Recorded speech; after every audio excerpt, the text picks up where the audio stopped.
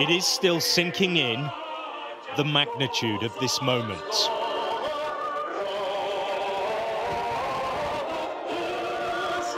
As soldiers move through these scenes of celebration, they're given a hero's welcome.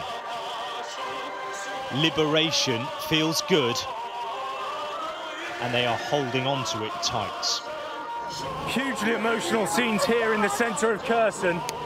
The military are driving through, they're playing the national anthem, and people are just running out, tears in their eyes, to express their gratitude for liberating the city, for coming in here and bringing it back under Ukrainian control. These people have lived under 9 months of terrifying occupation. It's easy to understand why they're weeping tears of relief and joy and clinging on to their liberators. Такі раді, що приїхала наша сила і освободила нас від цих окупантів.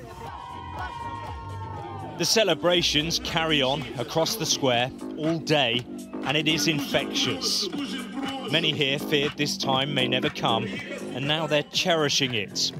A rare moment of good news in a war which has caused so much pain.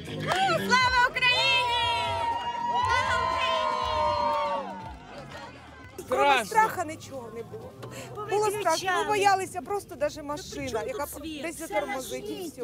Ми боялися телефони даже просто, ми ховали все, ми ховали дітей.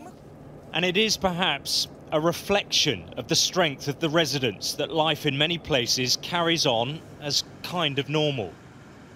But the smashed up buildings and the dark secrets they contain are hard to forget. Members of Russia's internal security, the FSB, were based in this hotel before it was hit by a Ukrainian artillery strike. From here, they enforced Moscow's rule of oppression. Those gathering outside say many people in the city were simply disappeared. Нема. Пішов по воду й нема. Пішов на базар нема. Пішов по ліки нема. Нікого нема, багато нема людей. Surviving under occupation was a life lived in fear. And although freedom is a powerful currency, basic services remain cut. There's no power, and there are queues like this everywhere for water.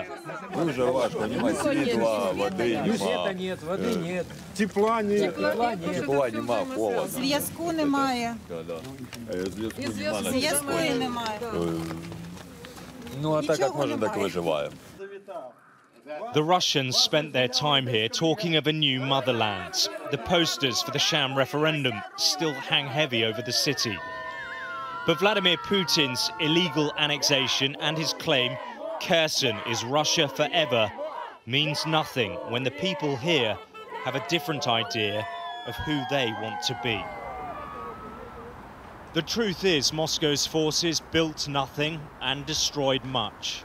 This is the TV tower which they blew up as they left, cutting telephone services and the internet. You can see the Antonovsky Bridge. It's been continually damaged during this conflict, but those sections there were blown by the Russians when they retreated to the eastern bank. And just a couple of kilometers from where I'm standing, that is their new defensive position. For now, though, it's about reconnecting with the outside world. Soldiers in the square have set up satellite internet so people can tell their loved ones they're okay. It feels like freedom at last. It feels like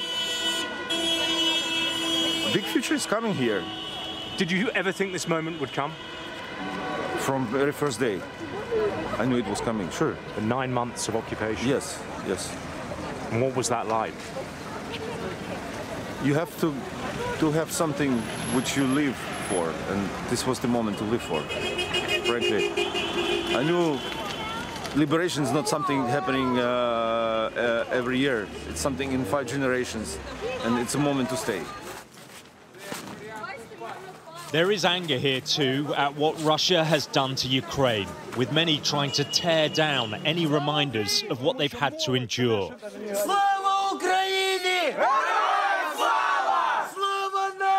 And with the Kremlin's forces in retreat, People here are willing their military to free the rest of the country soon.